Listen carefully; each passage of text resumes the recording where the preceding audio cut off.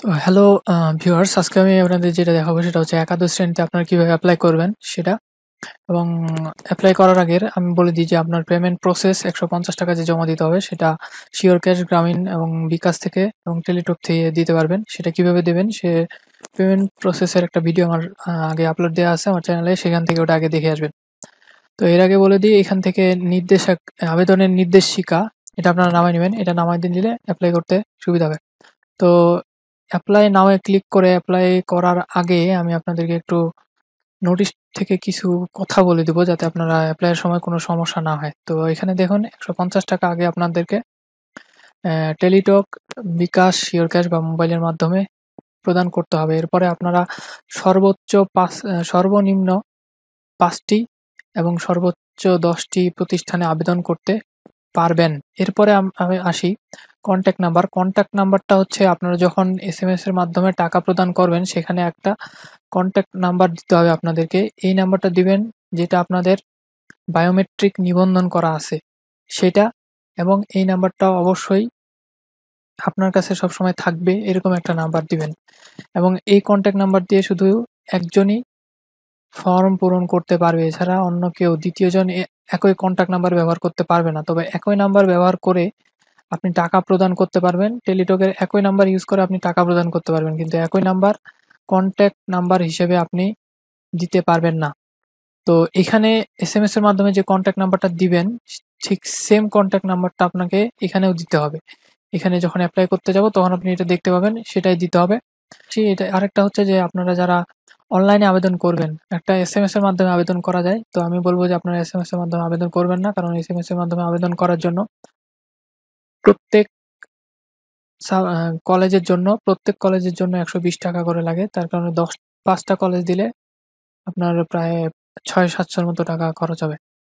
তো এই কারণে আপনারা যেটা করবেন সেটা হচ্ছে যে অনলাইনের মাধ্যমে আবেদন করবেন, এবং অনলাইনের মাধ্যমে আবেদন করার জন্য একবার প্রাথমিক নিশ্চয়ন, তো একবার নিশ্চয়ন করতে পারবেন। নিশ্চয়ন করার পরে কিন্তু আপনি আর কলেজ পরিবর্তন করতে পারবেন না। আর অনলাইনের মাধ্যমে আবেদন করলে আপনাদের এন আপনি ৫ বার টোটাল দেখুন ইন্টারনেটের মাধ্যমে সর্বোচ্চ ৫ বার কলেজের পছন্দক্রম এবং কলেজ পরিবর্তন করা যাবে। অর্থাৎ আপনি ১ম বার যদি ভুল দিয়ে থাকেন তাহলে ৫ বার কলেজের পছন্দক্রম এবং কলেজ পরিবর্তন করা যাবে। কিন্তু এসএমএস এর মাধ্যমে যদি আবেদন করেন তাহলে শুধুমাত্র পছন্দক্রম পরিবর্তন করতে পারলেও কলেজ পরিবর্তন করতে পারবেন না। ঠিক আছে? তো এতটুকুই ছিল। আর মাইগ্রেশন নিয়ে একটা ভিডিও দেয়া আছে আমার চ্যানেলে, সেটা আপনারা দেখে নিবেন। মাইগ্রেশন আপনাদের অটো হবে, অর্থাৎ কিভাবে আপনাদের কলেজ চয়েস দিবেন এবং কিভাবে মাইগ্রেশন হবে সেটা নিয়ে ডিটেইলস আরেকটা ভিডিও দেওয়া আছে। আপনারা ভিডিও ডেসক্রিপশনে লিংক পাবেন। সেখান থেকে সেই ভিডিওটা অবশ্যই দেখে নিবেন। তো চলেন এখন আমরা চলে যাই এপ্লাই এ।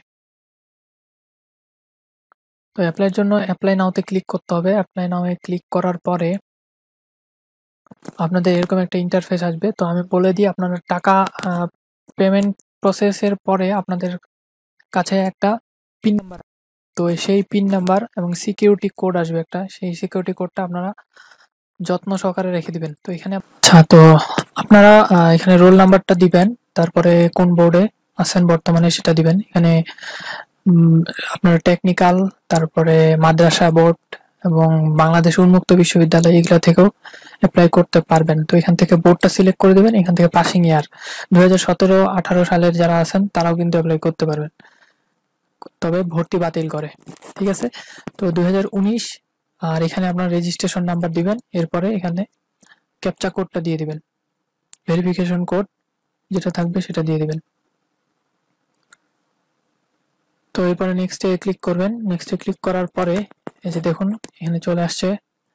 এরপরে আপনাদের যদি কোনো কোটা থাকে, ফ্রিডম ফাইটার বা শিক্ষা কোটা, অর্থাৎ শিক্ষা কোটা হচ্ছে যে আপনার কেউ বাবা মা বা কেউ যদি শিক্ষা মন্ত্রণালয়ে চাকরি করে বা শিক্ষা মন্ত্রণালয়ের কোনো কর্মচারী হয়ে থাকে তাহলে এই কোটাটা আপনি দিতে পারবেন। আর ফ্রিডম ফাইটার কোটা, এটা তো বুঝতে পারছেন মুক্তিযোদ্ধা কোটা। আর প্রবাসী কোটা হচ্ছে কারো পিতামাতা যদি বাইরে থাকে, দেশের বাইরে, তাহলে এই কোটাটা আপনারা দিতে পারবেন। তো দেখেন এখানে আপনাদের সব ডিটেইলস চলে আসবে যে কোন বোর্ডের আপনার বাবা পিতামাতা, এরপরে মেরিট পজিশন সবকিছুই চলে আসবে। এরপরে এখানে যেটা বলছে যে প্রয়োজনীয় অর্থ পরিশোধ করার সময় আপনি আপনার যে কন্ট্যাক্ট মোবাইল নাম্বার প্রদান করেছেন, অর্থাৎ টাকা প্রদানের সময় যে কন্ট্যাক্ট নাম্বারটি দিয়েছেন সেটি সাবধানে এখানে পূরণ করতে হবে, যে মোবাইল নাম্বারের জায়গায় সেই নাম্বারটা পূরণ করতে হবে, অতি গুরুত্বপূর্ণ। এবং আপনার ভর্তি সম্পর্কিত সকল তথ্য এই নম্বরে পাঠানো হবে, অর্থাৎ পরবর্তীতে যে পিন নাম্বার বা নিশ্চয়ন সব কিছুই আপনার এই নাম্বারে পাঠানো হবে। এই নম্বরের বায়োমেট্রিক নিবন্ধন থাকতে হবে, নাম্বারটা অবশ্যই বায়োমেট্রিক নিবন্ধন থাকতে হবে। আর পরে বলা হয়েছে যে এবং তার এবং অভিভাবকের জাতীয় পরিচয় পত্রের নম্বর প্রদান করুন। দয়া করে আপনার অভিভাবকের এবং তার যার জাতীয় পরিচয়পত্র নম্বর প্রদান করেছেন তার সাথে আপনার সম্পর্ক উল্লেখ করতে হবে, যে এখানে আপনার সম্পর্ক উল্লেখ করতে হবে। এবং ভর্তির সময় পূরণকৃত জাতীয় পরিচয়পত্র নম্বর যাচাই হতে পারে এবং জাতীয় পরিচয়পত্র নম্বর পূরণ করা থাকলে ভর্তি প্রক্রিয়া সহজতর হবে। তো এখন আমরা এখানে কন্ট্যাক্ট নাম্বার কোনটা দিব, যেটা হচ্ছে আপনারা টাকা প্রদানের সময় যে কন্ট্যাক্ট নাম্বারটা ইউজ করেছিলেন সেটা দিতে হবে। তো আমরা এখানে আমাদের কন্ট্যাক্ট নাম্বারটা দিচ্ছি, আসলে দিচ্ছি কন্ট্যাক্ট নাম্বারটা।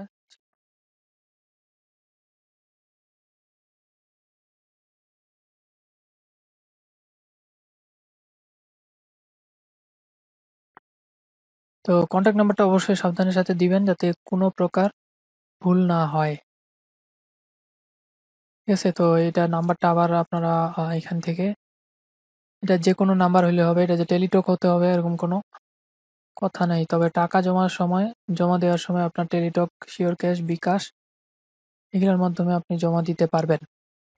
ঠিক আছে, তো এখানে এবার এইটা দিছে আপনার অপশনাল, তবে এটা দিলে আপনার ভর্তি প্রক্রিয়াটা সহজতর হবে। তো আমরা এখানে এটা দিয়ে দিব, আপনারা অনেকেই হয়তো বা চাইলে দিতে পারেন, না হলে নাও দিতে পারেন, এটা সম্পূর্ণ আপনাদের ব্যক্তিগত ব্যাপার। তো এখানে আমরা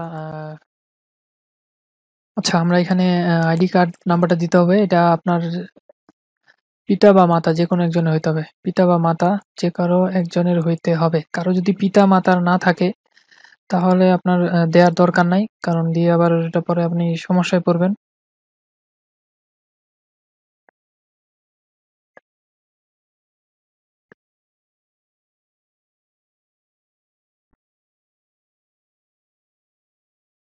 এখন হয়ে গেছে এবং এটা যার সেটা আমি সিলেক্ট করে দিলাম এখান থেকে। অবশ্যই এগুলো খুব কেয়ারফুলি, খুব সচেতনতার সাথে আপনারা এটা করবেন, নাহলে কিন্তু ভুল হইলে সমস্যা হবে। যদি আপনার কোনো কোটা প্রযোজ্য হয় তাহলে এখানে এই যে কোটাটা দিবেন। আর বিভাগীয় জেলার বাইরে থেকে শিক্ষার্থীদের জন্য কোটা বা বিকেএসপি কোটা স্বয়ংক্রিয়ভাবে প্রয়োগ করা হবে।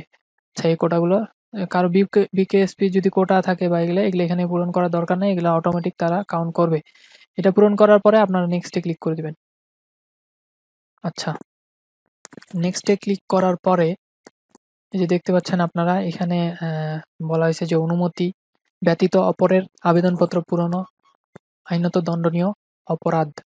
পরে বলছে কলেজের নাম খুব সাবধানে পরীক্ষা করুন। কাছাকাছি নামের অনেক কলেজ আছে, ঠিক আছে, কাছাকাছি নামের অনেক কলেজ থাকতে পারে। যেমন হচ্ছে একটা কলেজ আছে ধরুন যে রেসিডেন্সিয়াল মডেল কলেজ, আরেকটা থাকতে পারে residential model school and college. তো এখানে আপনারা সচেতন হবেন এবং একটি কলেজ সম্পর্কে আরো জানতে কলেজটি নির্বাচন করার পরে নামের উপর ক্লিক করুন। আচ্ছা, নামের উপর ক্লিক করতে হবে, তাহলে এখানে আপনারা কলেজটা ডিটেইলস দেখতে পাবেন। আপনাকে কমপক্ষে 5টি কলেজ, অর্থাৎ 5টি কলেজ আপনাকে নির্বাচন করতেই হবে এবং আপনি সর্বোচ্চ 10টি কলেজ নির্বাচন করতে পারবেন এবং সর্বোচ্চ 10টি কলেজ নির্বাচন করতে পারবেন। একই কলেজে একাধিক আবেদন করলেও তা একটি কলেজ বলেই গণ্য করা হবে। অর্থাৎ একাধিক কলেজে যদি একাধিক আবেদন করেন একটি কলেজের, মনে করেন ডে শিফটে করলেন, মর্নিং শিফটে করলেন, তাহলে সেটা একটি আবেদন বলেই গণ্য হবে। আপনার পছন্দ ক্রম অনুসারে আবেদনগুলোর প্রায়োরিটি সেট করেন, অর্থাৎ 1 নাম্বার 2 নাম্বারে এইভাবে প্রায়োরিটি সেট করতে হবে। আপনার সবচেয়ে পছন্দের আবেদনের প্রায়োরিটি হবে 1, তারপরটা হবে 2 এবং এভাবে মেধাস্থান হিসেবে প্রায়োরিটি দেখানো হবে। তো এখন এখানে গিয়ে আপনারা প্রথমে বোর্ড সিলেক্ট করবেন। আমাদের জেনারেল বোর্ড হলে জেনারেল, মাদ্রাসা বোর্ড হলে মাদ্রাসা। তো আমি জেনারেল বোর্ড সিলেক্ট করতেছি। এখান থেকে আপনি যে কলেজটা দিবেন সেই কলেজটা আসলে কোথায়, মানে সেই কলেজটা মেইনলি আপনার কোন অঞ্চলে আছে সেটা এখানে সিলেক্ট করতে হবে, কোন ডিস্ট্রিক্ট বা কোন জেলায় আছে। ঠিক আছে, আচ্ছা আপনারা অবশ্যই কলেজগুলো এবং কলেজের স্পষ্ট নাম এবং EIN নাম্বার এগুলো আপনারা আগে থেকেই সুন্দরভাবে গুগলে সার্চ দিয়ে অথবা আমাদের যে পেজে আপনাদেরকে যেভাবে দেখাই দেওয়া হয়েছে, এখানে আরেকটা ভিডিও আছে আমার চ্যানেলে, যে কিভাবে আপনারা কলেজ চয়েস করবেন, অর্থাৎ কলেজ কিভাবে আসলে সিলেক্ট করবেন, যে কোন কোন কলেজে আপনি ভর্তি হইতে পারেন বা হবেন, কত জিপিএ লাগবে, এটা নিয়েও একটা ভিডিও আছে, সেটা আপনারা অবশ্যই দেখবেন। দেখার পরে সেখান থেকে কলেজ সিলেক্ট করবেন এবং কলেজগুলোর নাম খাতায় লিখে রাখবেন এবং পাশে EIN নাম্বার, এবং এখান থেকে আপনারা ডিস্ট্রিক্ট আপনার খুঁজে বের করে সেখান থেকে ডিস্ট্রিক্ট সিলেক্ট করবেন এবং সিলেক্ট করার পরে এরপরে আপনারা কলেজগুলো সিলেক্ট করবেন। দেখুন এখান থেকে যেমন আমি ঢাকা সিলেক্ট করছি ডিস্ট্রিক্ট, আর থানা হচ্ছে সাভার, এবং এখান থেকে কলেজটা এখন সিলেক্ট করতে হবে। তো কলেজ সিলেক্ট করার জন্য আপনারা নাম নাম লিখতে পারেন। দেখেন এই যে সাভার চলে আসছে। তো সাভারের এখানে যেটা আমি দিব সেটা হচ্ছে EIN নাম্বারের সাথে আপনি মিলাই নেবেন। এই যে 108453। তো এই EIN এর এই কলেজটা আমি এখন সিলেক্ট করব। তো এই কলেজ সিলেক্ট করছি। এরপরে বলছে এখানে সিট ভার্সন গ্রুপ জেন্ডার আরো বিস্তারিত এগুলা এখান থেকে। আচ্ছা, শিফট আসতেছে একটাই, এখানে একটাই শিফট আছে, যেখানে দুইটা শিফট আছে সেখানে ডে মর্নিং দুইটা আপনাকে শো করাবে তারা। তো এখানে ডে একটাই আছে এবং ভার্সন একটাই বাংলা, তো এটাই সিলেক্ট করতে হবে। আর এখানে সে হচ্ছে বিজনেস স্টাডিজ, আপনার সায়েন্স যেটাতে আপনি দিতে চান, আপনি যদি এখানে সায়েন্স দিতে চান এবং আরেকটা কলেজ যদি আপনি হিউম্যানিটি দিতে চান একসাথে এখানে, তাহলে কিন্তু আপনি দিতে পারবেন। তো এখানে দেখান আমি বিজনেস স্টাডিজ দিচ্ছি। তো সে বিজনেস স্টাডিজের এরপরে এটা অ্যাড দিস কলেজ দিবেন। আচ্ছা, অ্যাড দিস কলেজ, এই যে কলেজ এখানে অ্যাড হয়ে গেছে। এখানে বলছে যে আপনার আবেদন এখনো সাবমিট হয়নি, অর্থাৎ আমি তো এখনো আবেদনটা সাবমিট করি নাই, ঠিক আছে, প্রিভিউ করে আবেদন সাবমিট করতে হবে। তো এটা এখানে করি নাই, তো এখানে একটা অ্যাড হয়ে গেছে সাভার কলেজ। তো এই যে ১ নম্বরে এটা এড হয়ে গেছে। এখন যদি আপনি চান যে এটা যে শিফট কোন শিফটে কোন ভার্সন এবং কোন গ্রুপে সেটা এখানে দেওয়া আছে। তারপর এসকিউ হচ্ছে আপনার স্পেশাল কোটা, স্পেশাল কোনো কোটা আছে কিনা। স্পেশাল কোটা হচ্ছে এটা আপনাদের ওই কলেজ, যে কলেজে ভর্তি হতে চান সেই কলেজ যদি কোনো কারণে স্পেশাল কোনো কোটা রাখে, তাহলে সেই কোটাটা আপনি এখান থেকে ইয়েস করে দিতে পারেন। আর গভর্নিং বডি কোটা হচ্ছে এটা আপনাদের ওই কলেজের যে গভর্নিং বডি আছে তাদের কোনো সন্তান হলে সেই ক্ষেত্রে, ঠিক আছে। আর জিবি হচ্ছে আপনি জেনারেল বোর্ড, ঠিক আছে, এখান থেকে এটাই বোঝা যায়। আর প্রায়োরিটি হচ্ছে ১, অর্থাৎ এই প্রায়োরিটি খুব ইম্পর্টেন্ট। এই প্রায়োরিটি এখান থেকে কিন্তু আমাদের প্রায়োরিটি এটা ১, অর্থাৎ এটা তারা প্রথম আগে কাউন্ট করবে, ঠিক আছে। তো এটা যদি আপনি আবার এখান থেকে ডিলিট করতে চান, যে ভুলে এটা আপনি অ্যাড করে দিছেন, তাহলে এখানে এই যে ডিলিট বাটনে ক্লিক করে দেখেন আমি ডিলিট বাটন ক্লিক করলে এই যে ডিলিট হয়ে গেল, ঠিক আছে। তো করার দরকার নাই, সেহেতু আমি এই কলেজটা আবার এড করে নিচ্ছি। এরপরে আমি বাকি কলেজগুলো এভাবে একে একে অ্যাড করে নিব।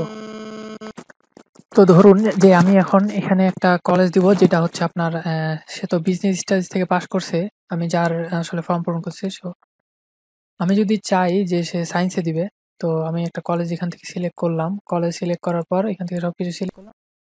আমি চাই যে এগুলা সে বিজনেস স্টাডিজ দিছে এই কলেজগুলাতে, তো আমি চাই যে সে সায়েন্স দিবে, ঠিক আছে। তো দেখেন এখানে নেয় কিনা। দেখেন অ্যাট কলেজ, কলেজ কিন্তু নিচ্ছে না, বলছে sorry you are not eligible to apply to the selected group.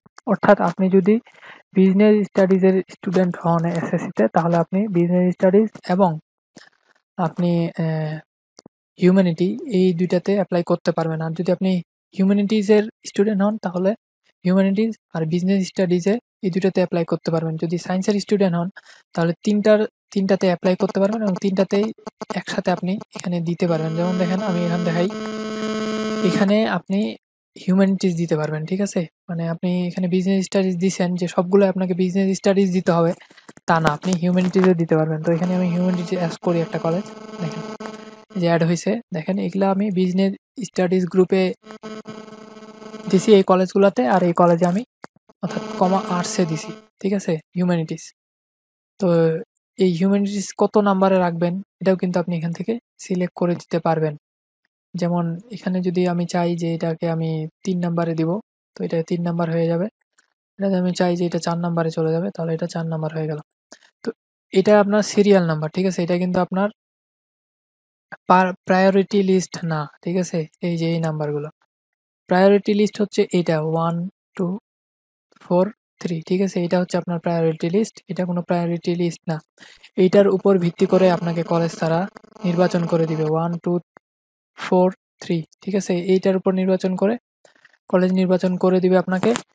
এটা হচ্ছে আপনার প্রায়োরিটি লিস্ট, ঠিক আছে? তো এখান থেকে আপনি কলেজ নির্বাচন করবেন এবং কলেজগুলো আপনারা যা করার তা করবেন। তো এখানে আমি যেহেতু এটা দেখাই দিলাম জাস্ট আপনাদেরকে, এটা আমি চেঞ্জ করব না।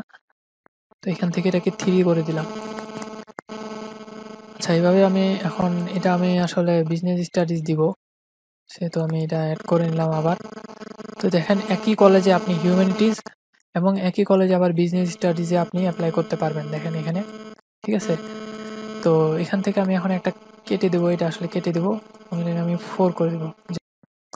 তো আমি আরেকটা বিষয় নিয়ে কথা বলতে চাই, সেটা হচ্ছে দেখেন এখানে কলেজ সিলেক্ট করার পরে, এখানে কলেজ সিলেক্ট করার পরে আপনারা এখানে কলেজের বিস্তারিত তথ্য দেখতে পাবেন। যেমন দেখেন এটার পরে আপনারা এখানে আরো বিস্তারিত দেখেন যে আমি যে কলেজটা সিলেক্ট করছি লেজেন্ড কলেজ, এটার ইআইএন নাম্বার এবং কলেজ ডিটেইলস এখানে চলে আসছে।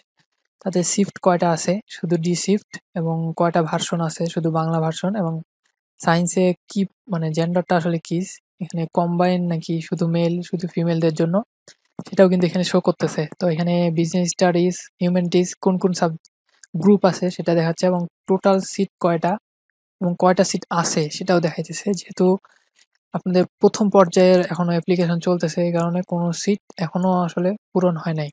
তো যখন দ্বিতীয়বার কেউ অ্যাপ্লাই করবে, প্রথমবার কলেজ পাবে না, সেক্ষেত্রে এখানে সিট আপনার টোটাল সিট এবং রিমেইনিং সিটের মধ্যে তফাৎটা আপনি বুঝতে পারবেন।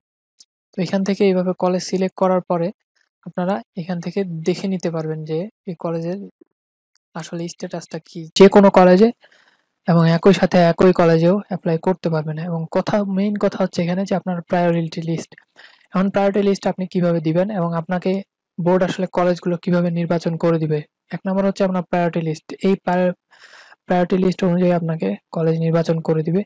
এটা কোনো প্রায়োরিটি লিস্ট না, এটা হচ্ছে আপনার জাস্ট সিরিয়াল নাম্বার, কোন সিরিয়ালে আপনি কলেজগুলো সিলেক্ট করছেন, কিন্তু এটা হচ্ছে আপনার প্রায়োরিটি লিস্ট।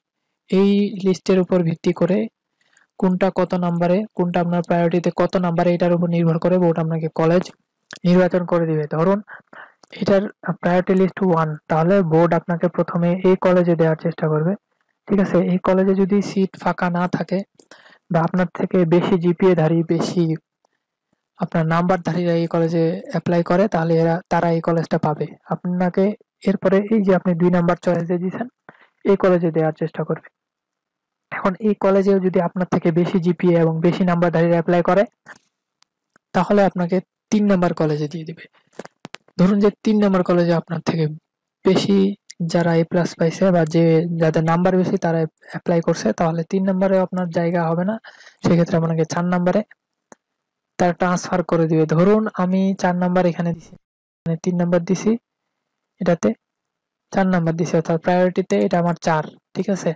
তাহলে আমাকে কিন্তু 2 নাম্বারে যখন আমার হবে না, তখন আমাকে 3 নাম্বারে নিয়ে আসবে, এইখানে যাবে না, ঠিক আছে? অর্থাৎ 1 নাম্বারের পর 2 নাম্বার দেওয়ার চেষ্টা করবে, 2 নাম্বারের পর 3 নাম্বার, 3 নাম্বারের পরে 4 নাম্বার, এরপরে 5 নাম্বারে দেওয়ার চেষ্টা করবে, এরপরে 6 নাম্বার, এরপরে 7 নাম্বারে, ঠিক আছে?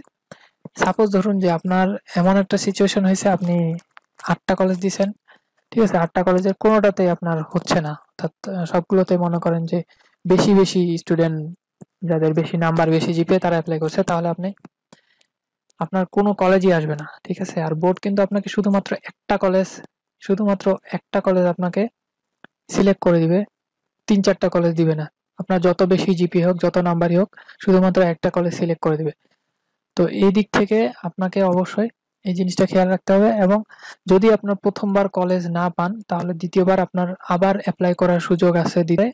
আচ্ছা, আপনার প্রথম যে কলেজটা এটা নির্ধারণ করে দিবে যেদিন, সেদিন আপনাকে নিশ্চয়ন করতে হবে। তো নিশ্চয়ন কিভাবে করবেন সেটার ভিডিও আমার ডিসক্রিপশনে দেওয়া থাকবে আমার চ্যানেলে, অবশ্যই চ্যানেলটা সাবস্ক্রাইব করে রাখবেন এবং এখান থেকে নিশ্চয়নের ভিডিও পাবেন। এটিকে সাবমিট দেওয়ার পরে আপনি টোটাল 5 বার এটা চেঞ্জ করতে পারবেন। প্রায়োরিটি লিস্টগুলো অবশ্যই আপনারা ভেবে চিন্তে দিবেন, পরে উল্টাপাল্টা কলেজ আসলে আবার কান্নাকাটি করবেন না। তারপরে যে প্রিভিউ অ্যাপ্লিকেশন এখানে ক্লিক করবেন। ক্লিক করার পর এখানে দেখবেন যে আপনি যে অনুযায়ী কলেজগুলো দিচ্ছেন আসলে ঠিক আছে কিনা, ঠিক আছে? এবং প্রায়োরিটি লিস্টটা দেখবেন, ঠিক আছে? এই প্রায়োরিটি লিস্ট দেখবেন ঠিক মতো, ব্যাস। এরপরে এরপরে হচ্ছে আপনি যদি মনে হয় যে না ঠিক নাই, এটা আবার চেঞ্জ করা দরকার, বা এখানে প্রায়োরিটি লিস্ট চেঞ্জ করা দরকার, বা এখানে চেঞ্জ করা দরকার, তাহলে আবার এডিট অ্যাপ্লিকেশনে দিয়ে ব্যাক যাবেন। ঠিক আছে? আর যদি মনে হয় যে না সবকিছু ঠিক আছে, এরপর আপনি সাবমিট অ্যাপ্লিকেশন এখানে ক্লিক করবেন। তো আমারটা হয়ে গেছে, আমি সাবমিট অ্যাপ্লিকেশনে ক্লিক করলাম। এরপরে বলা আছে দেখেন, deer applicant, we have successfully received your online application. দেখুন আপনার 6 নম্বর আপনার কন্ট্যাক্ট মোবাইলে 6 ডিজিটের একটি গোপনীয় সিকিউরিটি কোড পাঠানো হয়েছে। একটা সিকিউরিটি কোড পাঠাইছে এবং ভবিষ্যতে অ্যাপ্লিকেশন পরিবর্তনে এটি অবশ্যই সংরক্ষণ করুন। ঠিক আছে? তো অ্যাপ্লিকেশন পরে চেঞ্জ করতে চাইলে এই যে সিকিউরিটি কোডটা আছে এটা লাগবে, অতএব এই মেসেজটা আপনি কখনো ডিলিট করবেন না। ঠিক আছে? তো এখন বলছে এটা প্রিন্ট, অবশ্যই এটা আপনি প্রিন্ট করে নিতে পারবেন এবং এই অ্যাপ্লাইটা আপনি মোবাইল দিয়েও করতে পারেন। তো এই যে এখান থেকে প্রিন্ট ভার্সনে ক্লিক করে প্রিন্ট করবেন। এবং যারা, একটা গুরুত্বপূর্ণ কথা, যারা আপনাদের পুনর্নিরীক্ষণের জন্য আবেদন করছেন তারাও অন্যরা যে সময় অ্যাপ্লাই করতেছে সেই সময় অ্যাপ্লাই করতে হবে। যদি আপনাদের রেজাল্ট চেঞ্জ হয় সেক্ষেত্রে আপনারা আবার 2 দিন আপনাদেরকে টাইম দেওয়া হবে। দেখুন এটা আপনারা এই যে এখান থেকে প্রিন্ট করে দিবেন। ঠিক আছে? এটা আমি প্রিন্ট করব।